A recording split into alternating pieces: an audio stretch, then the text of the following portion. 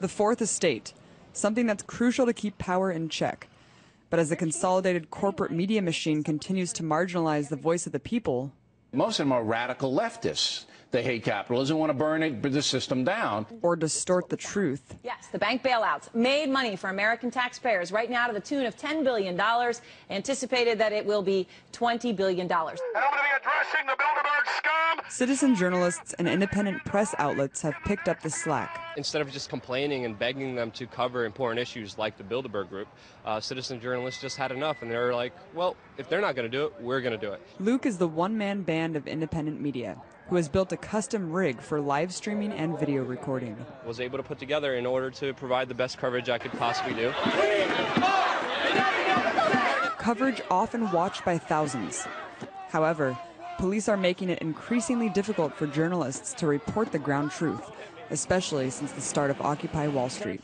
Independent journalists who are considered outside of the U.S. corporate media are arrested on no charges whatsoever. This guy just assaulted me. Can you please do something? Officer, can you stop that man? They're singled out, they say, for providing raw and unfiltered video footage of police action. I've watched the NYPD arrest people for streaming, just specifically target them in the crowd or point them out. Some have been intimidated.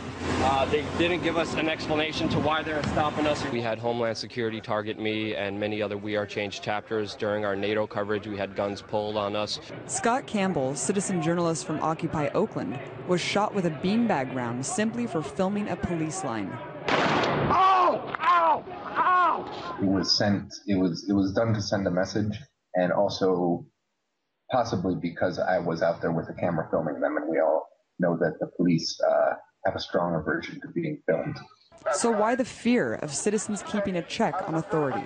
Citizen journalists and independent journalists have at their disposal to be able to counter the spin put out by City Hall, put out by the police department, and put out by the mainstream and corporate media. The establishment is scrambling to stay relevant in a new media world, but they're fighting a losing battle. According to polls, the majority of Americans don't trust the mainstream media to provide them with accurate and unbiased reporting. Many see these networks as driven by corporate interests and dominated by their financial backers.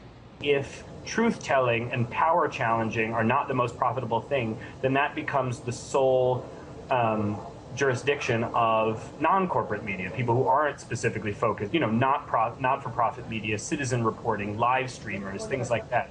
But with no corporate sponsors, these dissident journalists pose a threat to the system. They can bring the power back to individuals and to the people by telling the truth, and that could be dangerous for the establishment. As technology develops, it will be increasingly difficult for the mainstream media to maintain control over the flow of information to the American people. No longer will history be written by the winners, it will just be documented as it is. A scary thought for the powers that be. Abby Martin, RT, Washington.